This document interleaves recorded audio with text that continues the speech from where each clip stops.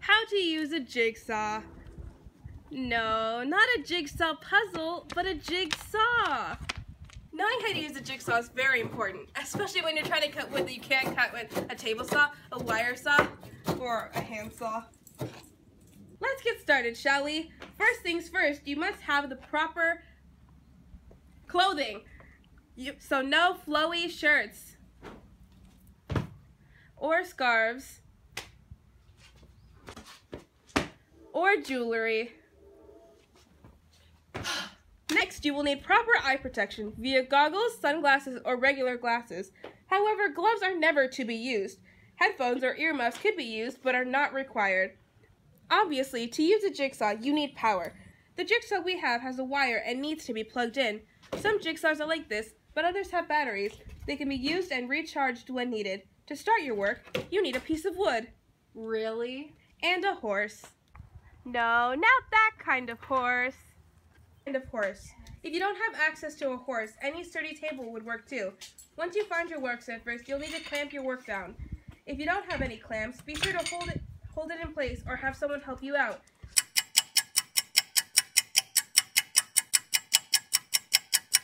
Before you start using your jigsaw, be sure to sketch out your work.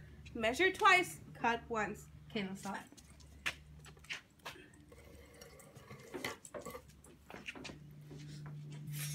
Be sure to hold the wire out of the jigsaw's way of your blade. The last thing you want is a broken cord.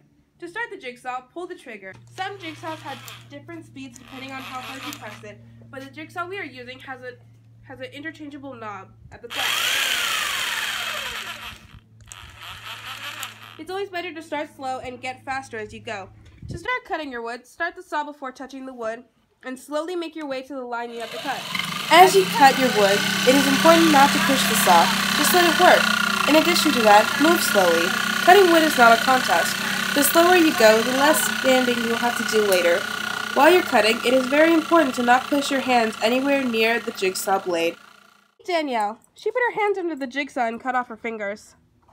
It didn't hurt that bad. I don't know why they're asymmetrical though. Anyways, as you're cutting out what you sketched earlier, be sure to slow down on what you are doing as you're cutting along the curve. Also, make sure you cut outside of the curve. If you happen